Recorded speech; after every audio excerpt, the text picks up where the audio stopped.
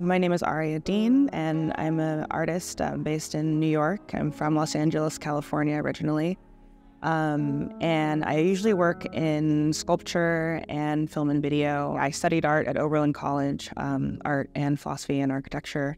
And that kind of was the beginning of my interest in architecture, which you'll see or sort of comes through in this project, which sort of started with an investigation of the slaughterhouse from the 19th century into the 21st century. So the space, I guess, like it takes my, ongoing concerns of sculpture and the moving image and technology and applies those to a specific infrastructure and architecture, the abattoir or the slaughterhouse.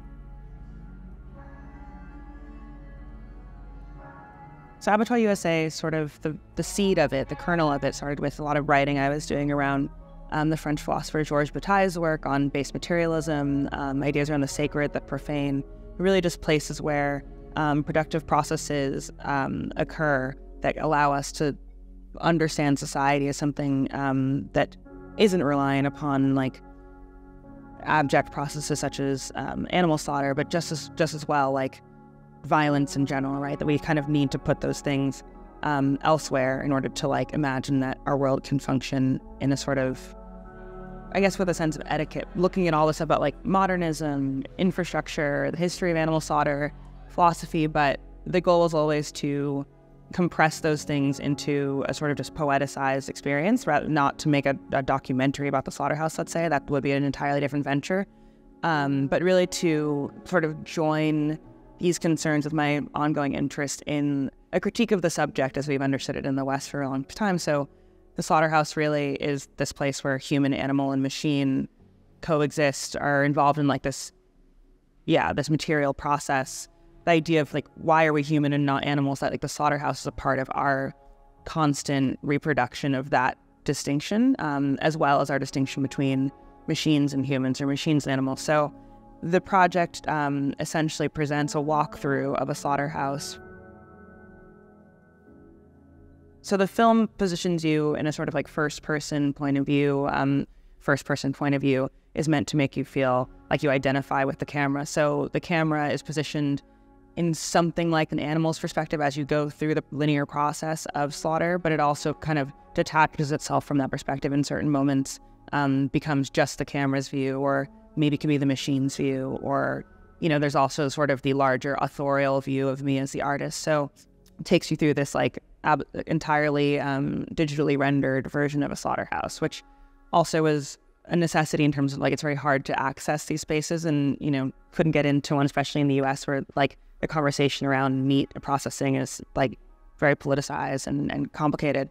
But also in order to create a sort of generic slaughterhouse that combined 19th century, 20th century, and 21st century elements, and also allowed us to shoot in a way that, I won't spoil it, but like there's certain moments where you wouldn't be able to access like certain spaces that we go through in the process of it.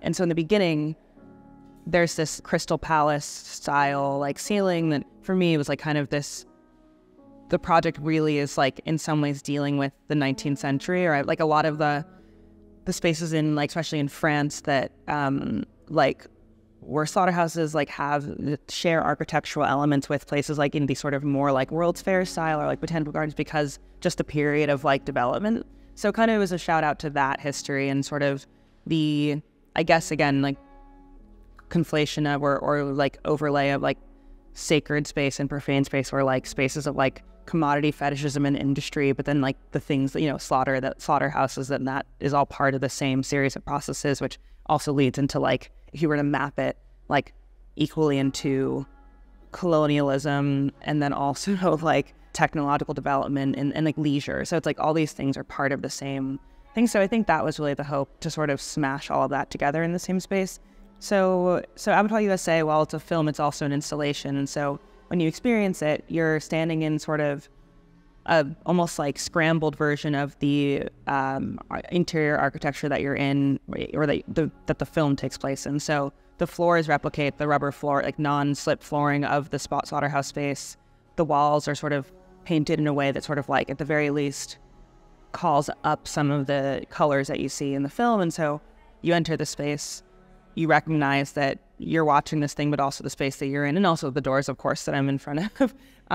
Those, you see those in the film too. So it's like there's this doubling that creates like the exhibition as a set as well. And so hopefully forces a sort of reckoning with yourself as a subject, not just a subject interacting with this thing, but just like putting you really in an intense awareness structurally of like the fact that you're just where you are. You know, some people have experienced it and really been, I guess, really empathetic to the animal. Some people feel very tethered to the sort of technical like feeling of the camera work. And so the hope is that people experience it, you know, bring to it, their experiences, their interests,